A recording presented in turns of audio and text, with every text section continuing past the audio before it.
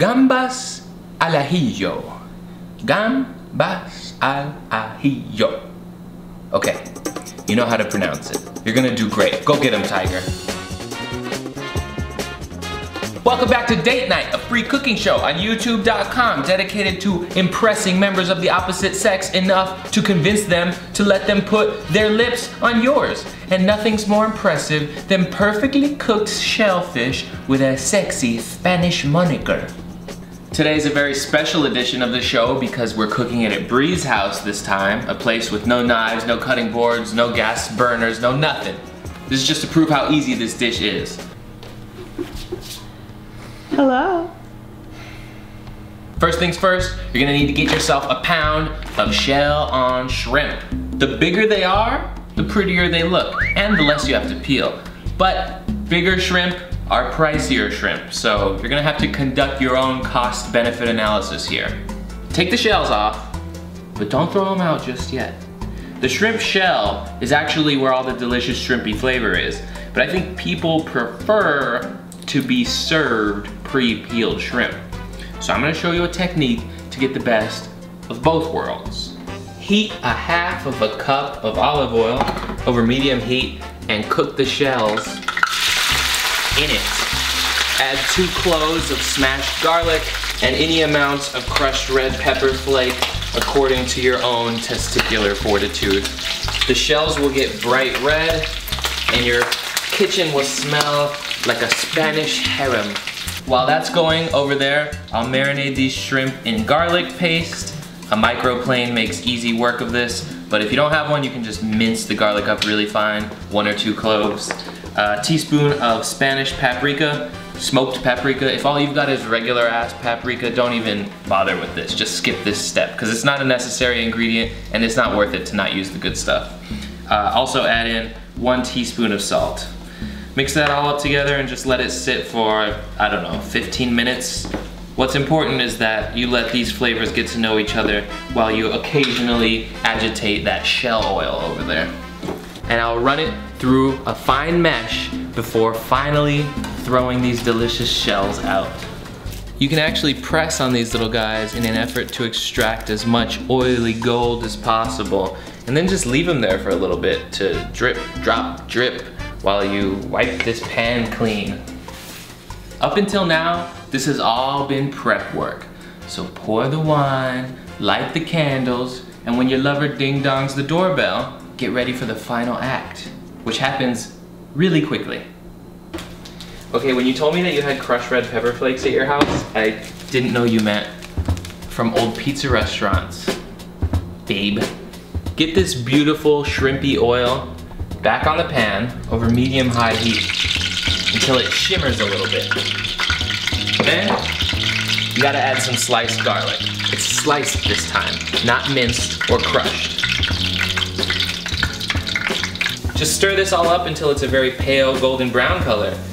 Then it's shrimp time. Cooking shrimp is easy.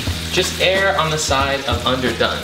Overdone shrimp is really chewy and tough. Plus, these guys are gonna continue to cook a little bit after you put them on a plate full of hot oil. So you're better off just erring on the side of a little bit underdone. Let's say for a large shrimp, 2 minutes each side. There's your guideline. Keep an eye on them. I remember somebody telling me that you can look at a shrimp and it'll tell you whether it's done because C-shaped is cooked and O-shaped is overcooked, but a raw shrimp is C-shaped. So what does that say, idiot? Final step, add like 2 teaspoons of sherry vinegar. This is the one ingredient that you probably don't already have in your kitchen, but trust me, once you buy it, you're gonna love it. You're gonna keep it around all the time. It's so nutty and a little sweet, so complex. The acid will deglaze the pan, giving you some deeply browned, fond flavor, and it'll also bring the temperature down a little bit, which is good because it prevents that overcooking we were just talking about.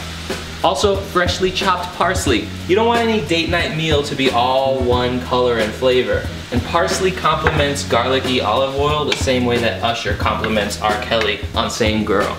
Serve these in a shallow bowl with some nice crusty bread. And if you've got them, tiny forks. Eating with your hands is a pivotal moment in the date night planning meal process. It's letting your date know that you're ready to get carnal, primal. Please stop. Eat a whole animal. Eat 12 of the same animal in one sitting. Wow, you can eat like 5 shrimp? Decimate the sea population. Damn, these shrimpies are so good. Yeah, I wish I could enjoy them, but somebody keeps sending me to do her dirty work. Is that all that's left? Fetch more bread. Is that all that's left? No, that's not all that's left, but we're not gonna eat an God, entire French loaf by ourselves in one night. Why? You're right, we should. I can eat an entire loaf of bread on my own. That's how much I love bread. I'm not kidding. I can take a French bread loaf and swallow it whole, no gags. I just wanna say that at my house, we have shallow bowls, we have little forks, we have everything that I wrote this all out for, and then we come here. I've always told you It's not all sunshines and rainbows, folks. So what are we called? Are we professional vloggers now? People like to say YouTubers. YouTubers? You like that? No, that's weird. That's like being, I'm a Googler. All right, well, we'll just tell people that we're filmmakers. Oh, what kind of films do you make? Short. Oh, I follow. Do you have any idea why I chose this recipe for date night tonight? This Spanish tapas recipe? Because we're going to Spain. We're going to Barcelona this week. So, there will be no video next Monday. Sorry, I've got my priorities chosen. Go get me some. Let's go eat yogurt. Is there froyo nearby? Yeah. Oh, yes. I've been craving frozen yogurt for Me too. so I love long. frozen yogurt. Yes.